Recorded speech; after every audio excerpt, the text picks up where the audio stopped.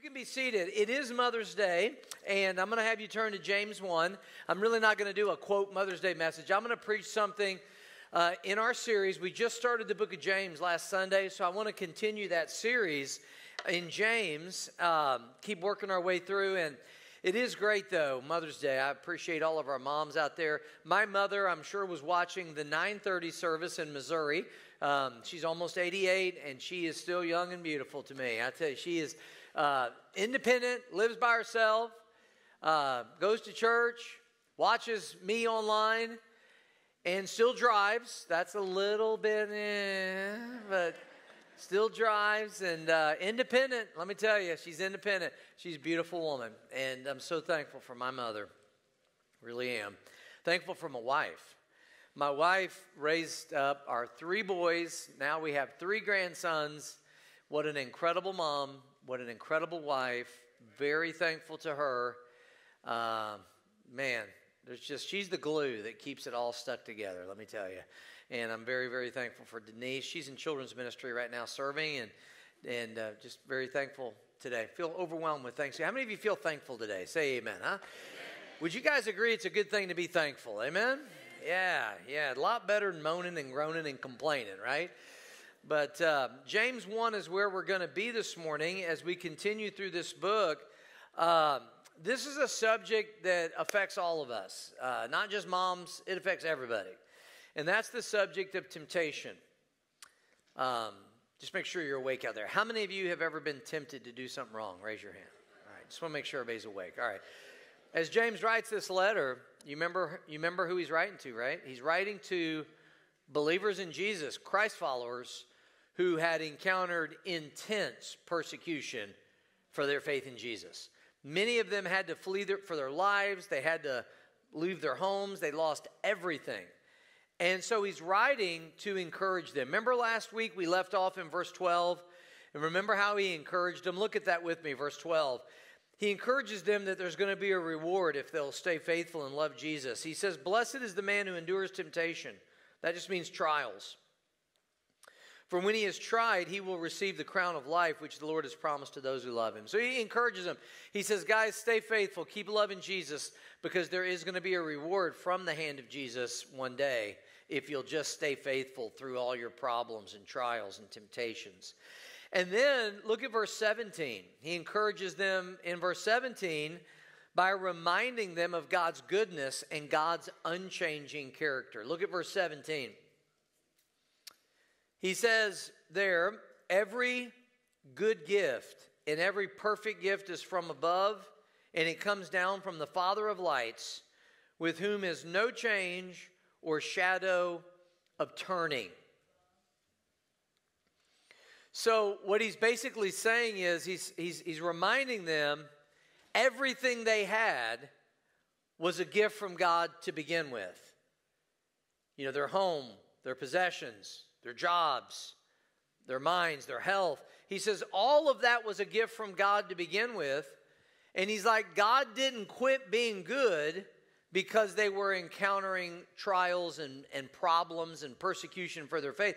And that may just be something that maybe you're here today and you needed to hear that. Just maybe that one thing you needed to hear is that, you know what? Just because we have problems and just because we go through trials, that doesn't mean that God has stopped being good. I want to submit to you this morning that whether things are great and going my way, or whether things are bad and they're not really going my way, I want to submit to you that our God, our Heavenly Father, is still good. He's always good. And everything I have is a gift from him to begin with. So if he takes it all tomorrow, it was his to begin with. And so he reminds them that God is unchanging in his character. God is good, he's always been good, and he always will be good. And then look at verse number 18. He reminds them of this. Verse 18, he says, "Of his own will he brought us forth with the word of truth, that we should be a kind of first fruits of his creatures." So what he's reminding them there is their secure position in God's family. And when he talks about he's brought you forth, it's the same idea of being born again. You've probably heard that phrase. And all that, that's not anything spooky or weird. being born again just simply means, okay, I was born the first time physically, but then I was born spiritually when Christ came into my heart and life, and now I'm part of God's family. I'm part of the heavenly family. I have been born a second time. I've been born again into God's family.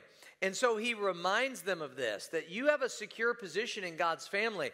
And you know what that makes me think of, guys, is that this world can take our health, our home, our money, our possessions, our freedom. But there's one thing that Satan and this world system cannot have, and that is our relationship with our Heavenly Father. Amen? Can't have that. We are in Christ, the Bible says. They can't take that away from us. But James is concerned about these people. He's like a spiritual father to them. Remember, I told you Adam Levy is like a spiritual son to me. So proud of him yesterday when he graduated, and we went to Jacksonville and watched it. It was awesome. And he's like a son to me. Well, these people were very dear to James. In fact, he calls them beloved brothers. Here in just a minute, we're going to see that James refers to them as his beloved brothers. How many of you have a sibling, a brother or sister? Raise your hand. Okay, it's one thing to have a brother or sister, but are they beloved brothers? Are they beloved sisters, right? So he's close to these people, and he's kind of worried about them. How many of you ever worry about your kids? Raise your hand if you ever worry about your kids. Some of you are like, man, I'll be glad when my kids get grown up and leave the house so I won't have to worry about them anymore.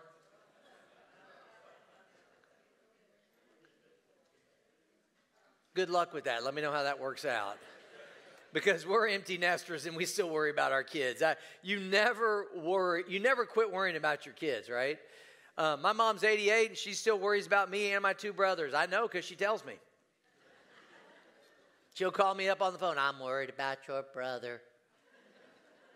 Now, I got one brother who's 65 and another one who's 63. And my mom's 88 and she's, I'm worried about your brother. Which one, Mom? Both of them. And when then she calls them and tells them, I'm worried about your brother down there in Florida. You know, it's just part of being a parent. You worry about your kids. It doesn't matter how old you are or they are. You just worry about your kids. And James, these are like his kids spiritually. And he's worried about them. You can just sense it. You can just feel it as we get into this. In fact, look at verse 16 and notice what he says to them in verse 16. He says there, do not err, my beloved brothers. Now that word err is an interesting word. To err means to roam from safety, truth, or virtue. It means to wander. It means to stray. How many of you have noticed it's kind of easy to stray away from God? Have you noticed that? It's easy to stray. It's easy to wander off from where we should be. I remember as a kid, I talked about Mother's Day, it made me think of this. I was telling my wife about this week. She laughed because she knows me. But I was 9 years behind my next oldest brother and 11 years behind my oldest brother. So I came along a lot later. Mom was a little older. And I know this is really hard for some of you to believe, but I was a handful as a kid. I was energetic, inquisitive, and I was a handful. And I remember my mom taking me to the store, and I would err. I would wander off. I would stray. And I can remember I was just a little kid, and I can remember the first few times I got scared when I couldn't find my mom, and I cried, you know, and all that. And then, though, that was only the first couple times, because after that, I kind of learned the routine. And I kind of learned that when I couldn't find my mom, I would just find a worker. I knew what to do. I'd go find a worker. I'd tug on their pants, and I'd go, I lost my mom. And the worker would be like, oh, you did? Did you wander off from your mom? Mm-hmm. Could you announce on that loudspeaker that I'm lost? I remember, I'm not kidding you, I did this all the time. I would always get lost in the store.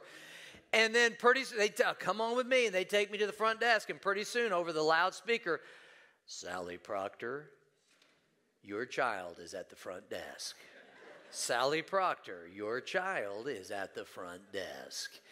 You know, and here she'd come, Danny, I told you not to wander off. And I was a handful. And I would err. I would wander off. I would stray. And that's what that means. And he says, do not err, my beloved brothers. Please don't wander. Please don't stray away from Jesus. But these people were under a lot of pressure from the enemy. And so James was afraid they were going to crack under the pressure. He was so afraid. He was afraid they'd give in to temptation, that they would think that that would make them happy. That would solve their problems if they just give in, you know. And so James reminds them in the text we're going to study here in a minute. He reminds them of the nature of temptation and what it brings. What happens when we stray from Jesus, when we stray from God and from His truth. And so we're going to study this. We're going to look at this morning. We left off in verse 12, so we're going to pick it up here. He kind of shifts. There's a shift here. Last week we talked about finding opportunity in your problems. And that was all verses 1 through 12 about all the things that can happen and how we can end up growing and developing as a person, and how our prayer lives, can grow, and we can grow in that relationship with Jesus when we go through problems. But then he kind of shifts, though, because there is a potential when we go through problems and through trials and through temptations to not grow, but to actually, it can end up being very counterproductive. And so he kind of shifts here, and look what he says. Look at verse 13. He says, "Let no man say when he is tempted, I am tempted by God." No, he says God cannot be tempted with evil. Neither does he tempt anyone. He says, but each man is tempted when he is drawn away by his own lust and enticed. In your handout, I've got mine here. I hope you have yours. The first point there about temptation is that temptation begins, he says, with an alluring lust. That's how it starts. It begins with an alluring lust. Give you a second to write that in. It's funny, whenever people are tempted and we mess up, we want to blame somebody, right? Other than ourselves. And that's just human nature. It goes all the way back to Adam and Eve, right? We want to blame someone. And some people blame Satan. Oh, Satan, the devil made me do it. But then other people, he knew they'd be tempted maybe. Human nature would be for these Christ followers to actually blame God if they succumbed to the persecution, the pressure, compromised their faith in Christ. He knew the temptation may be for them to blame God. Let me ask you a question. Do you think that people even today would actually blame God for bad things in our life?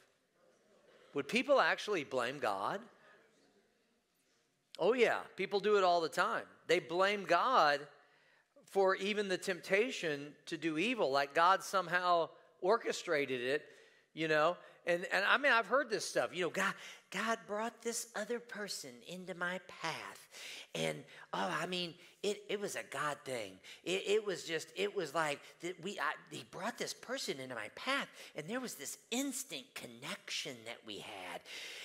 And I know it had to be God. I mean, when you look at all the circumstances, it had to be God. And I cheated on my spouse, and I committed adultery, but it must have been meant to be. When you look at how everything happened, it must have been meant to be. Amazing, isn't it?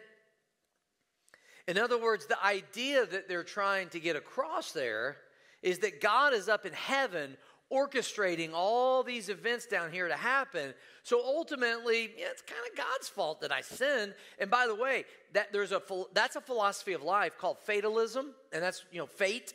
People talk about, well, it was fate, right? It was meant to be. It was fate. It was destiny. It's all saying the same stuff. It's fatalism. It's this idea that there's this pre-planned thing, pre-plotted out plan for your life, and you're just kind of like a puppet that's just kind of like, playing out the script. But it's fate. It's destiny. That's fatalism. If you look it up, you can study that. Some people live by that philosophy. Then other people bring fatalism into religion and into God. And they'll be like, well, God planned it and God willed it. And some people believe, I'm telling you, there are churches that teach that God planned and He willed even your sin. God planned and willed for you to do it. You're just a puppet playing out the script. And so James makes it very clear in verse 13, you look at it again. Verse 13, I think that's pretty clear. I mean, it is to me. He says, let no man say when he is tempted, I am tempted by God. He says, for God cannot be tempted with evil, neither does he tempt anyone. So James makes it clear that the temptation to sin and to do evil never originates with God. It is never, and I hesitate to use this term in my everyday life because to me, I hear people use it in a wrong way all the time. You know, it's never God's plan. You hear that phrase a lot. It's never God's plan for you to sin. In fact, there's an example in Jeremiah 32:35 where the nation of Israel, they're supposed to be God's people, right? And they got so caught up in idolatry, worshiping false gods, paganism, they were taking their babies and they were throwing them in a fire and sacrificing them to false gods. Killing their babies, just throwing them in the fire. God was so taken aback by that. This is what God said. God said, which I had not commanded them, nor did it come into my mind that they should do this abomination to cause Judah to sin. God said, you know what? This was not part of my plan.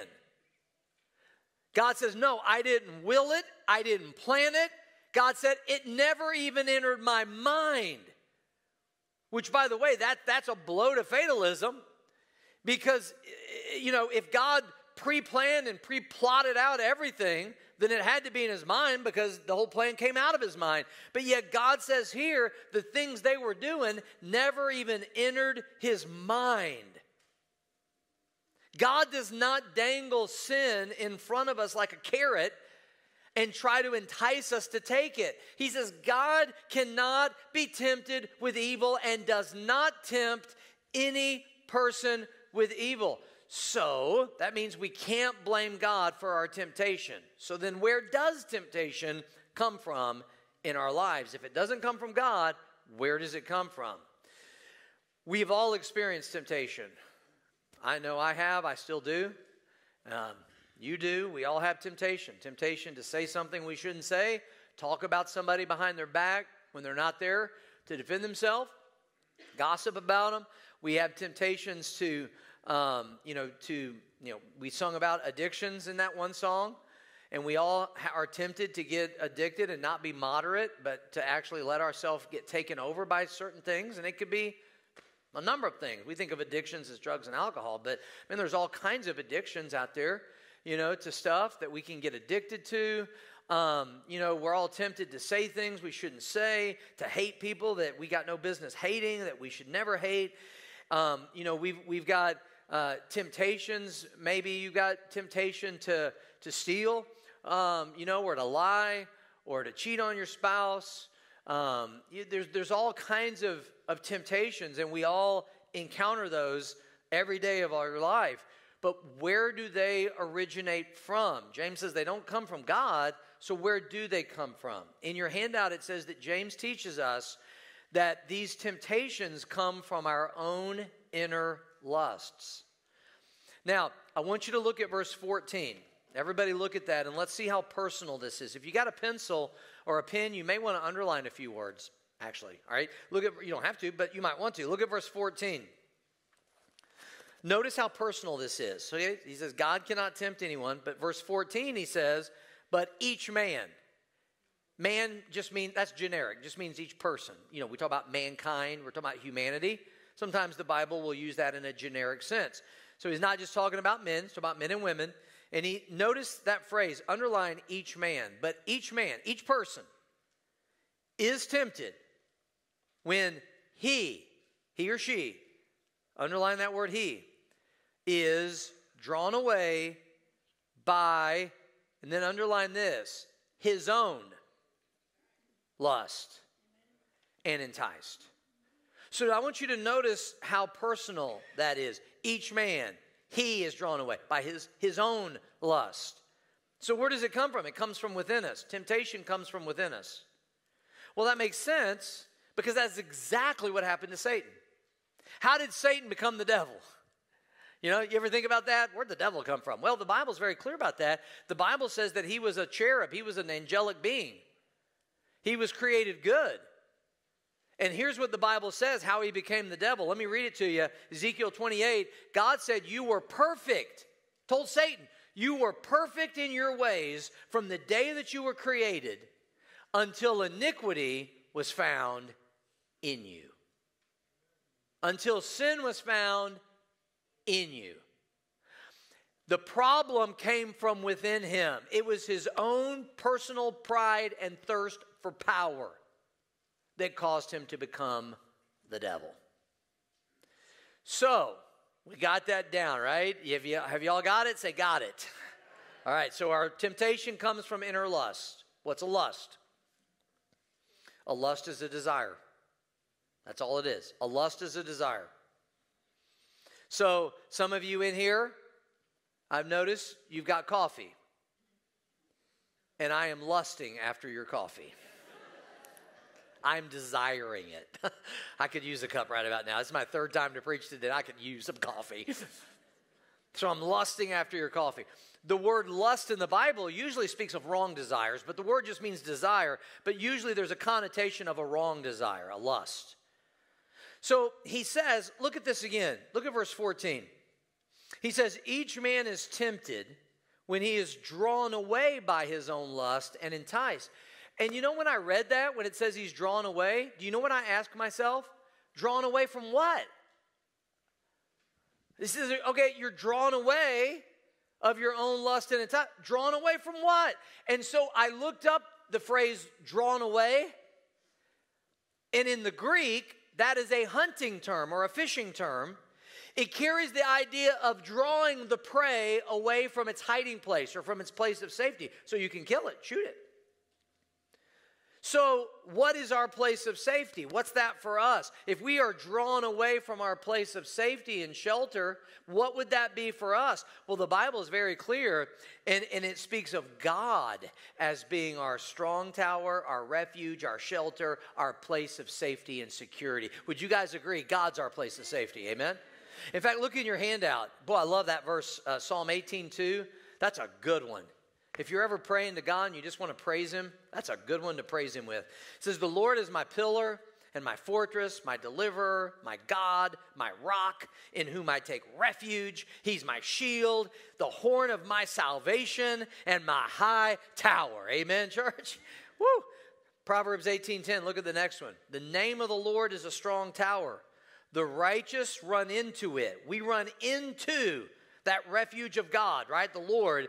And notice, what does it say at the end of that? We run into it and we are what? We're safe. God's our place of safety and security. So when I'm drawn away, it means I'm drawn away from my place of safety, from God. Did you know that the words of God are said to be a place of safety? Did you know that the words of God are said to be a light to your path to keep you safe? Look in your handout at Psalm 119:101. He says, I have restrained my feet from every evil way. Why? That I might keep your word. It's the word that keeps me from my feet from the wrong way. Look at the next one. Your word is a lamp to my feet and a light to my path. Look at this next one. Hold me up. God, hold me up, and I shall be what? Safe. And I will have respect for your statutes, your words, continually. So, in your handout it says, temptation comes when we allow inner lusts to draw us away from God and his words. Away from light into darkness. See, if you look up here, let's say this drum set right here is God. And I run into him, and I'm safe in him, and I have his words to lighten my path, to keep me on the right path where I can be safe and secure and find shelter. And so here's what the Bible's saying. Here I am, safe and secure in God, but my inner lust, I've got this, these sinful desires and lusts, and if I'm not careful, those inner lusts can draw me away. Remember the idea of drawn away is to draw away the prey from the place of safety? And so what happens is I'm drawn away from that place of safety of God and his words, and I'm drawn away, and then I'm out here on my own, and guess what? I'm a sitting duck. Do you know where the phrase sitting duck comes from? Hey, what's harder to hit, a sitting duck or a flying duck? For me, it'd be both because I'm a terrible shot, okay? But yeah, the idea is a sitting duck is still easier to shoot, right, than a flying duck. And so when I leave that place of safety of God and His words, I come out here and I'm a sitting duck. I'm ripe for the picking. Another way to put it, picture a fish, right? And he leaves that place of safety and he comes out and he sees that juicy worm. And it's just dangling there. He doesn't know there's a hook underneath it. And so picture that when I leave God, when I leave that refuge, that place of safety of God and His words, and I come out here on my own, I'm like that fish going along, and there's this bait, there's this thing that looks so great, and I end up with a hook in my mouth, rolled in cornmeal, deep fried, and on somebody's plate, ready to be devoured. And that's what happens. And that's what he's saying in James. That's exactly what he's saying.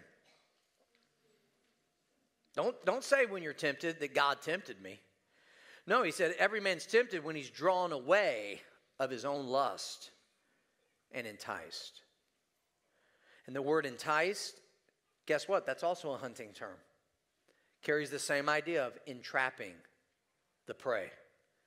So temptation comes when we're deceived, we're led away from that place of safety by our own inner lust, our own inner desires, and entrapped. Let's go to the second point. Number 2, the second thing we learn here is that lust eventually, those inner lusts, give birth to sin. In verse 15, he says, then when lust has conceived, it brings forth sin. So, temptation begins with inner desires that have gone astray. We haven't actually taken the bait yet. We haven't.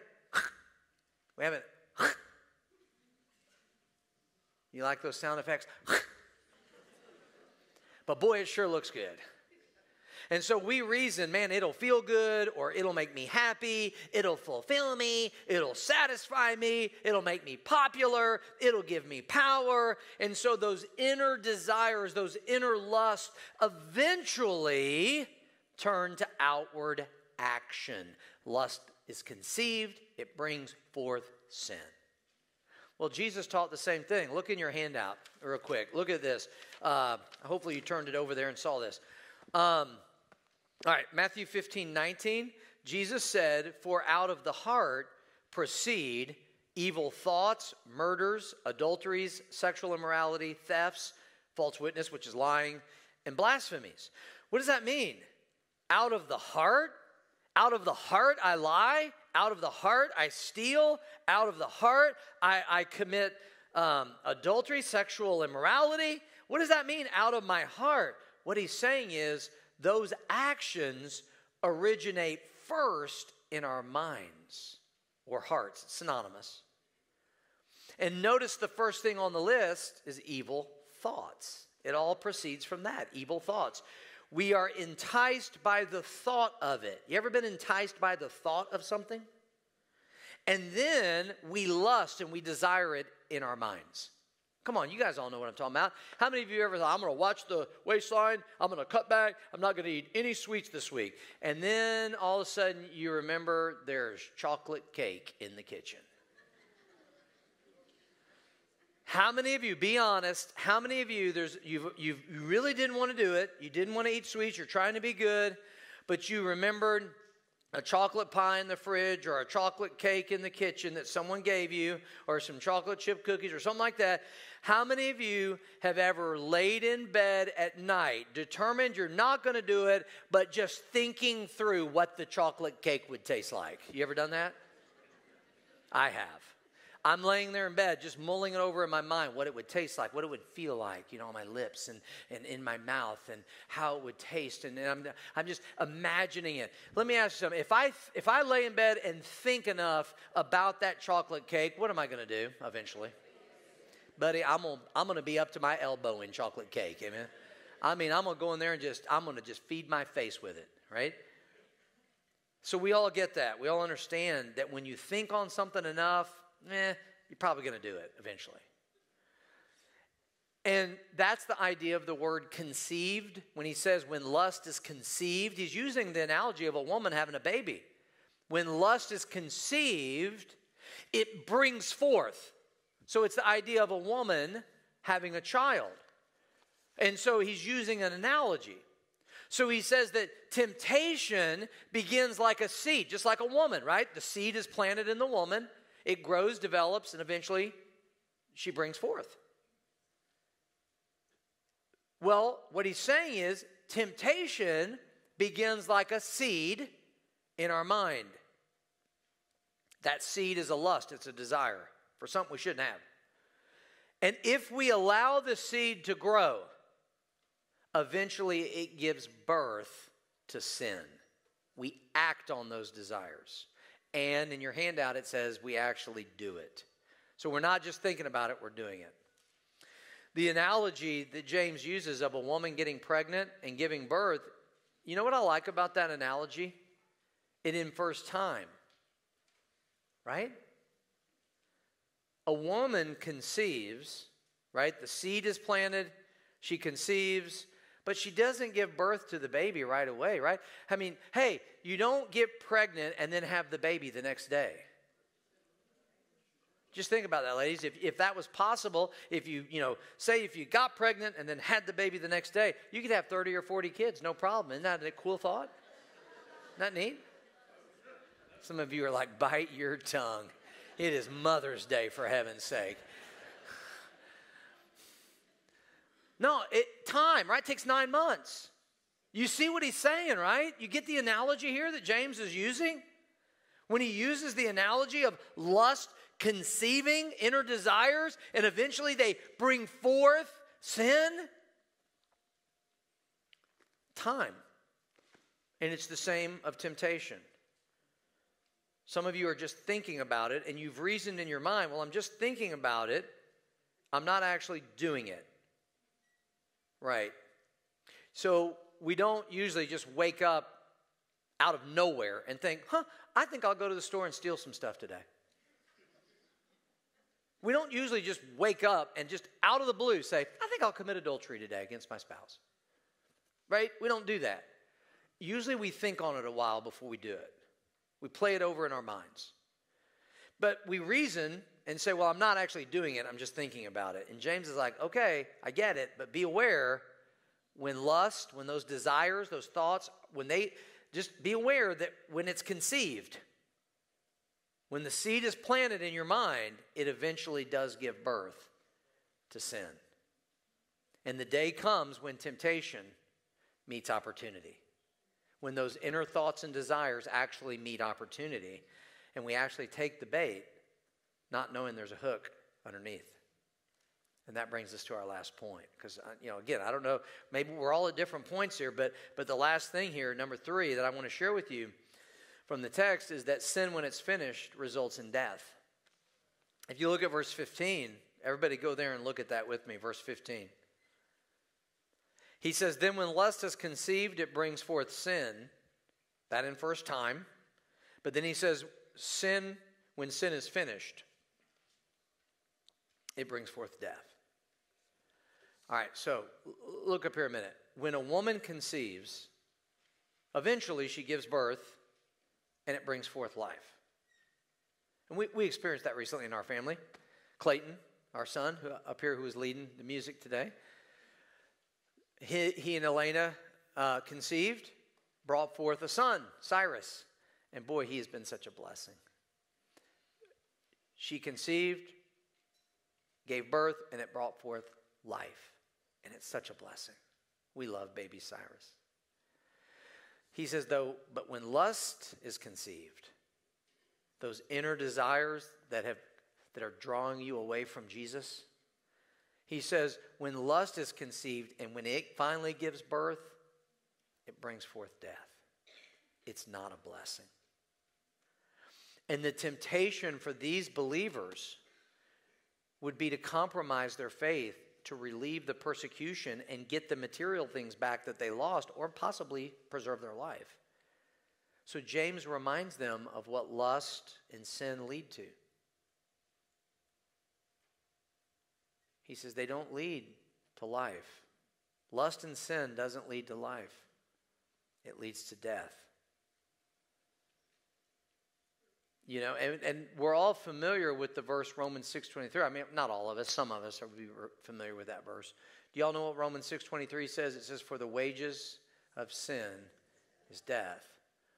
What are wages? Wages are payment owed. And he says that the payment owed for sin is death. Okay. I think sometimes, though, we don't have a real good biblical grasp of words in the Bible. We just kind of think we know what it means. Oh, yeah, death. That's when you die and you go in the grave or you're cremated or whatever. But it's actually more than that. Death in the Bible, in your handout, it says it means separation. Death means separation. That's really the deeper meaning of the word death. Death is separation. Okay, so, for example, go to James 2, verse 26. Go to the last verse of James 2. So flip forward to chapter 2. Go to the last verse. Great example here of death meaning separation. All right, look at it. It says, James 2:26 says, as the body without the spirit, so the spirit has been separated from your body, so now the body is what? It's dead. Separation. Your spirit separates from your body is left dead. So faith without works is dead. So death is separation. Listen, when your spirit is no longer within your body, it's been separated. Your spirit leaves your body, you're dead. You're physically dead. Now think about this. Here's your spirit. It's not annihilated. Your spirit is what animates your body. It's who you are. So your spirit now is over here, doesn't have a body anymore, right? Left your body, so your body's over here dead. But what about your spirit over here? Well, the Bible says that, what we want is we want our spirit to be in God's presence. But sometimes if we don't know Jesus, what happens is your spirit is separated from God's presence. And God is life. He's light. So here you are over here. If your spirit is separated, say that's God. Remember we said, okay, that's God, the drum thing, here's God. All right, then if my spirit's over here and I'm separated from God, I'm separated from His presence. God is life. God is light. So I'm over here in darkness now. What does that mean? It doesn't mean I'm annihilated. It doesn't mean I don't exist, but I'm spiritually dead. I have been separated from God's presence. We are separated from His presence. That's called the second death. First death is when your spirit leaves your body, separated from your body. You're physically dead. But if your spirit's separated from God's presence, that's a second death. So death is separation. Sin leads to death or separation, James says, even for believers. And again, follow me now here. I'm not teaching that if you're a believer in Christ that you're going to be separated from God's presence. Once we have His presence, we have it. What I'm saying is this, is that sin, remember this statement, sin separates. I want you to write that in your handout. Sin separates. And that's what death is. It's sin that separates marriages. Let me ask you something. Can two believers end up having their marriage fall apart? Yes or no? Oh, yeah. Why? Because sin gets in there in one or both parts, and sin separates. It kills. It kills marriages. Sin separates. It'll kill friendships. Sin separates churches. It'll kill churches. Sin separates siblings, family members, children and parents. Sin brings separation in any culture. And it's sin that separates us from everything good and everything life-giving. Remember last year I talked about the fruit of the Spirit. And we went through all 9.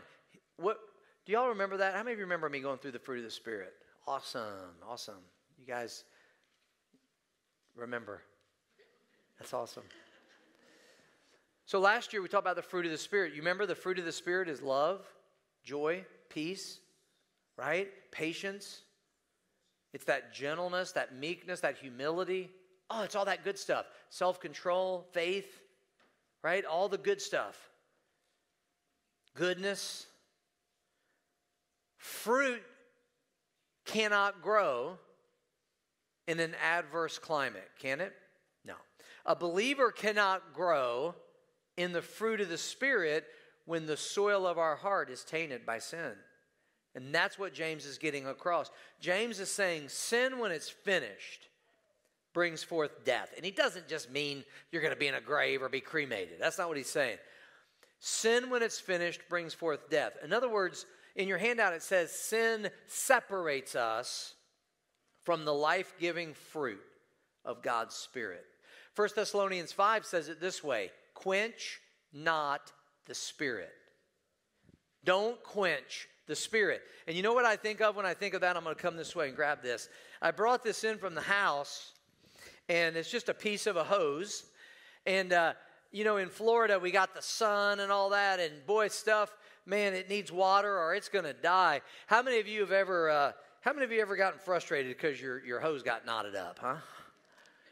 And boy, that hose will get knotted and no water's coming out, And if no water's coming out, the ground is dry, it's hard, and nothing can grow in that kind of heat and that kind of climate. Nothing's going to grow there. You got to get some water on that stuff. My wife was frustrated this week because flowers she'd put out, was dying because of the lack of water. She said, I got to get more water on this stuff. But if the water hose is knotted, you're not going to get that flow of water that you want. And that's exactly what sin does. It knots the hose, so to speak. That's exactly what he's saying. Sin knots the hose. And sin creates an environment that stifles spiritual growth, that stifles the life of Jesus, that stifles that life-giving flow of water from the Holy Spirit inside of you. And what happens is, just like grass and plants will shrivel up and die, we kind of can begin to shrivel up on the inside when we allow sin to rule and reign our hearts and not up. The life-giving fruit of the Spirit cannot be there because that requires the water of the Word and the water of the Holy Spirit flowing in our life. And sin knots it up to where we can become dry and barren, thirsty. And sin makes big promises, man, doesn't it? Sin says, man, I'm going to bring you happiness, fulfillment, pleasure, popularity, friendship, power. Wisdom sees through those false promises and says, nope, I'm not going there. Not going there. I'm not going there. I'm not going to do that. I am going to allow myself to unknot this hose in my life. Because some of you, that's where you're at right now. And you know what? We've all been there. I'm going to unknot that hose.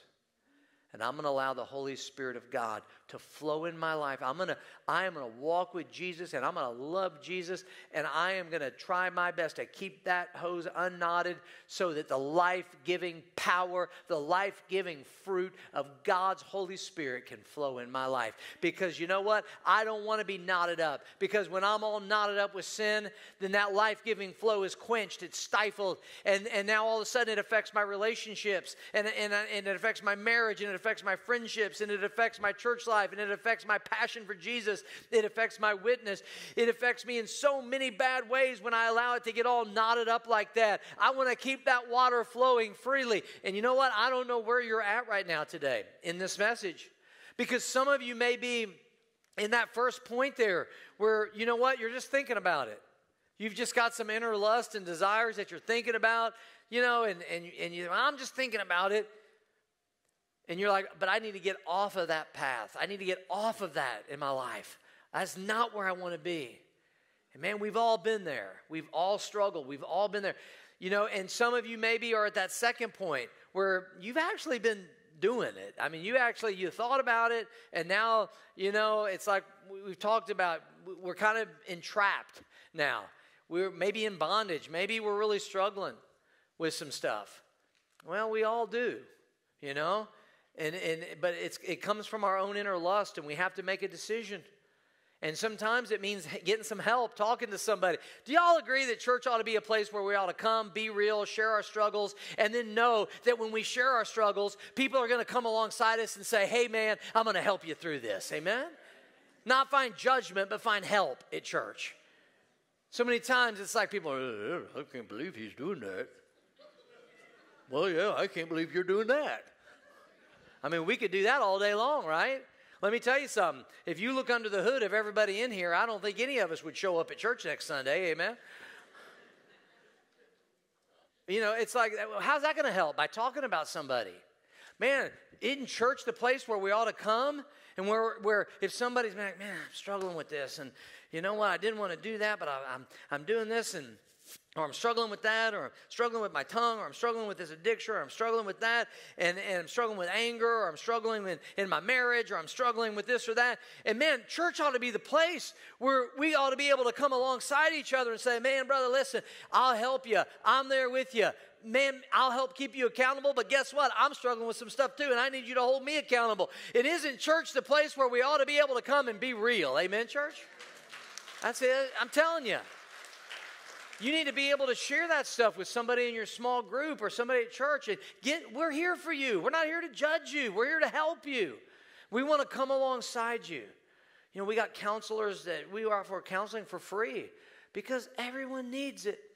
And you know what? Sometimes you need that. You need a counselor. You need a therapist. You need someone to help you. You just got to have it, man. God made us to be relational and to get that help that we need. And so I don't know where you're at, you know, in your life, but I do hope that we learned in James today that, you know, temptation is real and everyone struggles with it, and it comes from our own inner lust, and they threaten to draw us away from God in that place of safety. And there comes a point where we can actually get the hose all knotted up because we're actually doing stuff, you know, that's just really killing us. And sin brings death. It kills everything good in our life. Sin kills that life-giving flow of Jesus and the Holy Spirit in our life. It stifles it. It quenches it. And that's why he said in 1 Thessalonians, don't quench the Spirit. Be filled with the Spirit. Because the Spirit wants to produce that wonderful fruit in your life. Would you bow your heads with me right now? And let's just pray. And wherever we're at right now, let's let this passage in James speak to our heart today.